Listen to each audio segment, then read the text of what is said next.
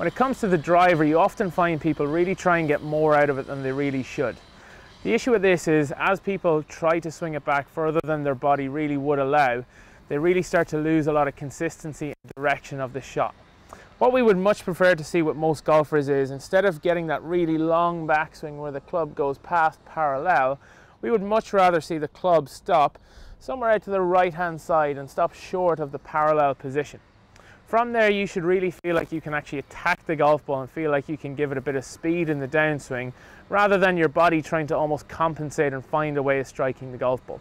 So let's give it a try. So what I'm going to do is normal driver setup, ball nice and forward in the stance, and I'm really going to make a conscious effort to stop it just short of parallel. So to me, it'll probably feel like almost a 3/4 swing, but from there I can really give it a bit of zip through the golf ball.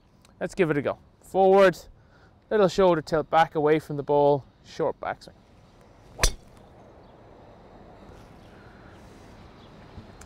And you'll see that shortened backswing really allows me to go aggressively through the golf ball and give it a nice strike. You can see directionally no problems at all, and I'd much prefer to be in that short position rather than feeling long and out of control. So try this next time you're on the golf course, give it a go and see how you get on.